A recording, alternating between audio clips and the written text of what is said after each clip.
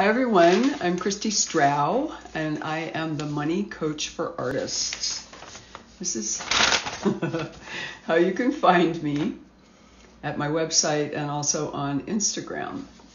I help artists and creatives make money, figure out how to make money and also how to get their art into the world, and not in that order either. My guest today is Holly Ostara, which I'm so psyched about. All right, so let's invite you on. There she is. Hi. Hi. So let's see how this looks. Yes, it looks perfect. This is Holly's website. We'll be talking about what Holly does for work, but just to start this out, this is your website. We want to send people there. So Holly. Easy. There she is. Hi. So let's see how this looks. Yes, it looks perfect. This is Holly's website. We'll be talking about what Holly does for work, but just to start this out, this is your website. We want to send people there. So Holly, thanks for doing this. Yeah. You are super excited. You are an author.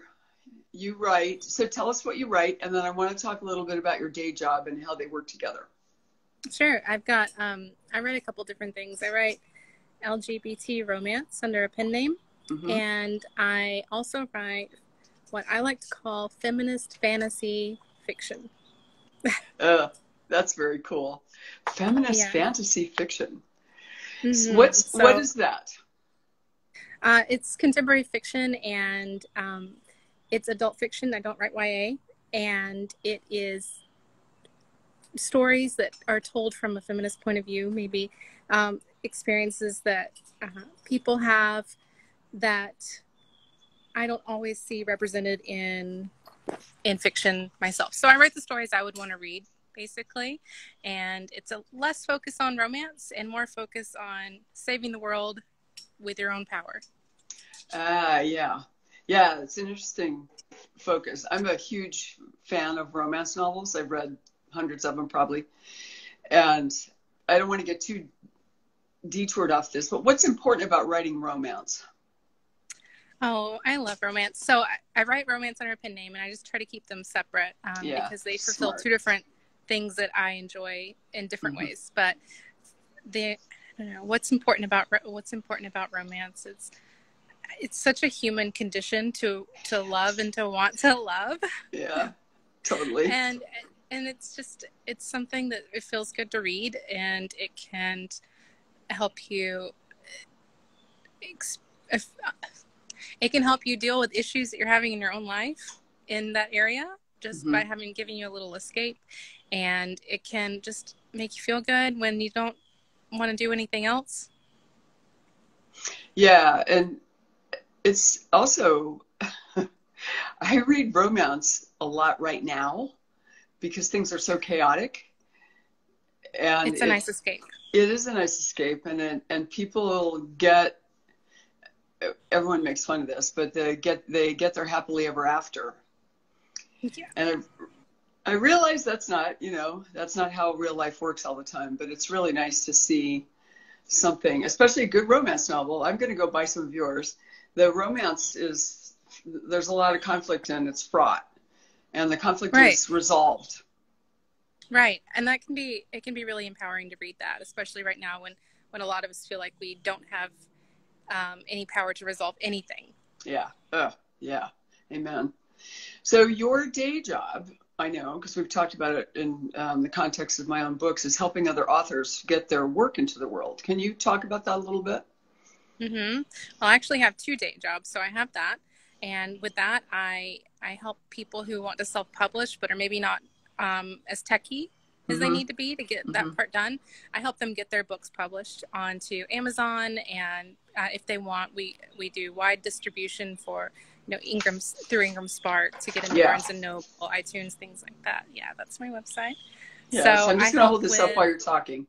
So if somebody's listening who wants help getting their self-publishing their book, this is how they can find you. Perfect. Yeah. So once your book is written and you feel like you're ready to get it out in the world, that's where I come in. Uh-huh. And I help you get it up on Amazon. I help you find the right categories and keywords so that we can get it in front of the right audience. And I Yeah. help you write a book description that will appeal to people that read that genre, so we can get it in front of the right people and spark their attention. Yeah. And we get you published. Yeah. So how does your art, how does your writing and your day job, how do they influence each other? That's a good question. So I started writing first, and then when Yeah. I started publishing, I realized how it was kind of a steep learning curve. So It was. yeah. So I How helped many a years few ago was friends that? that I started writing How many or years? publishing. Yeah, that you started to get stuff published. I published my first book in 2018, and Okay. I actually am editing that one. I'm going to rewrite the ending to that and republish it. But I published it in 2018. My goal was to have my first book published by the time my daughter was born, and I got it published the month after she was born. So good work. Close. Yeah. So there's a steep technical learning curve. I kind of interrupted you, so that you wanted to get your own work out there, and you saw that the learning curve was pretty steep. What made you want to help other people? I have a lot of friends who publish too, or who were wanting to start writing and publishing then, and just teaching them about the process. I realized that there was a lot of people who could use that help. Totally. Yeah, and it's so, and how it ties back into my writing. I've met a lot of people through it and through my writing. So they kind of I meet people from one who become friends in other ways. And then end up becoming people that I bounce ideas off of, or they bounce ideas off of me. So it's grown my network of writer friends, which is super invaluable because writing can be very isolating. Yes, it can. And if you're probably not one of those people like I am, who's an extrovert, who's a writer, it's really hard. I have to write, and I can't do this right now. I have to write at Starbucks sometimes so I don't get lonely. Yeah, especially right now. But I'm one of those weird ambiverts where you can do both. 51% one way, 49% the other way. It depends on the day. Yeah. So I have days where I love sheltering in place and days where I'm also losing my mind. Yeah. Well, I'm mostly losing my mind. I can shelter in place for about 2 days and then not good. But it's teaching me a lot. It's teaching me a lot about what's important and what's not important. Yeah. Do you have trouble, or how do you balance your writing with your day job? It's always a struggle. I feel like it's one of those things that you have to reevaluate every day. And I also have a toddler, so yeah. So what I'm able to get done in a day is not necessarily up to me every day.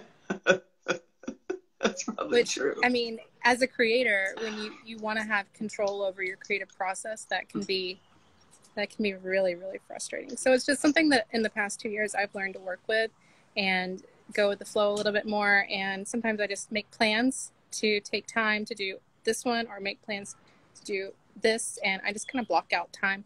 And it's not a perfect system. Yeah. But I don't think anything is a perfect system when you have a toddler. So. No. Even when you don't have a toddler, there's not a perfect system. Yeah. And right now, especially for me, at least, the creative juices do not flow during coronavirus. I don't know if anybody else is having this issue, but you would think we've got nothing else to do. All we have time to do or can do is, sit at home by ourselves and write. And yet this is probably the hardest I'm having to work to find creative ideas that I've had to do in a long time. That makes sense. Might need to rephrase that. No, I get what you mean. Yeah, it's hard right now. And what are you doing in response? I work. I have a co-writer that I write my LGBT novels with, and we bounce ideas off each other a lot. And we're constantly helping each other kind of brainstorm when we get stuck, or work through blockages together. And having somebody that you feel comfortable with and who you enjoy talking about their work and they enjoy talking about your work with is, I think, one of the best things that you can have as a creative person in general. Absolutely. Yeah, it absolutely is. Do you, there's people talk about such a thing as writer's block, and I probably have had that, I guess, maybe. Do you feel like that's what you're in the middle of right now, or is it something, sometimes it's good to not, it's like something's working in my unconscious that isn't ready to come out. So what do you think's going on? That's a good question. So I'm one of those people, perhaps weird, who I don't believe in writer's block, really. I'm not, yeah. I recognize that sometimes it's hard to write, but I don't necessarily think that it's writer's block. It's more like you just don't feel like it, and you have to get into the mood to feel like it, because if you're not feeling like it, then of course your brain is not going to be thinking about your story or whatever creative thing you're trying to make. It's going to be thinking about Netflix or doom scrolling your phone or whatever. But if you don't feel like writing, then you're not going to have the creative feels to be able to write. So instead of writer's block, I would say that I have less motivation to write sometimes because of the state the world is in. We're all sick to death of being inside, and I think I have like current traumatic stress disorder right now. So it's not conducive to a creative flow, and you just have to kind of sit down and force yourself to work through it. And then when I just kind of accept that the first 15 minutes of me trying to write or do anything creative are just, it's me getting into the mood. There's nothing going to happen. I have to sit there and get through that first 15, sometimes 20 minutes before I can actually make creative things happen. So that's a nice, peaceful way to go about it. Just lower your expectations. Yeah.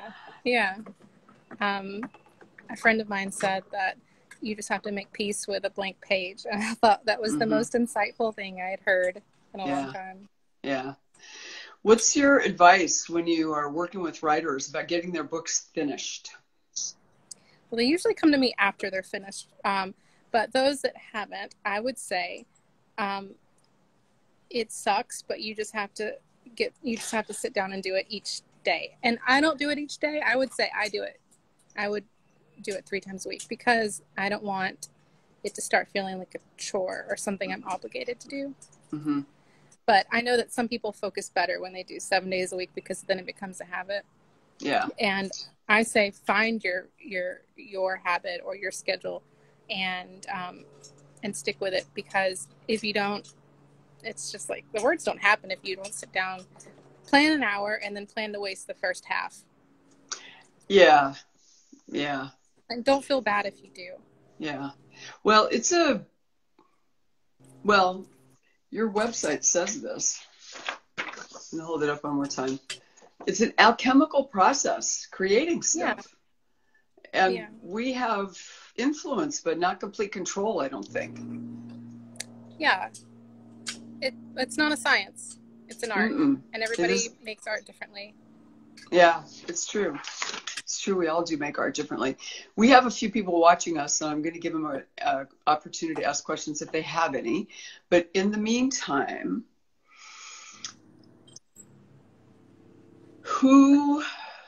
describe who you love working with the most in your day job? I love working with people who are really excited to get their book out into the world. They know that they want to self-publish. They are, because I do self-publishing. I help you with self-publishing. And if you're not sure if you want an agent or you want to try to get an agent, then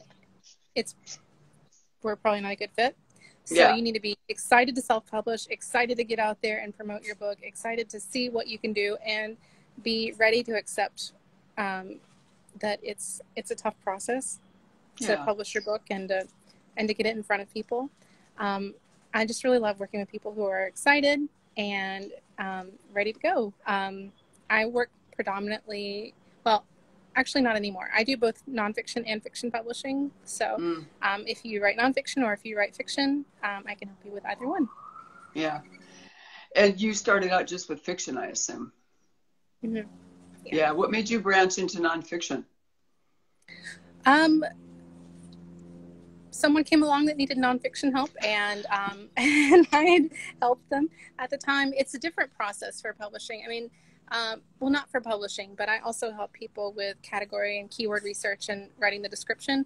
Yeah. And descriptions are definitely different for nonfiction than fiction. Yeah. So, Yeah. yeah, it was just a little bit of a learning curve for me there, and each book is different, so it's always a little bit of a learning curve, really. Yeah, it always is. This is the clickbait question. What is the one thing that a self-published writer needs to do to help their success in getting their book into the world? You have to market it. Yeah.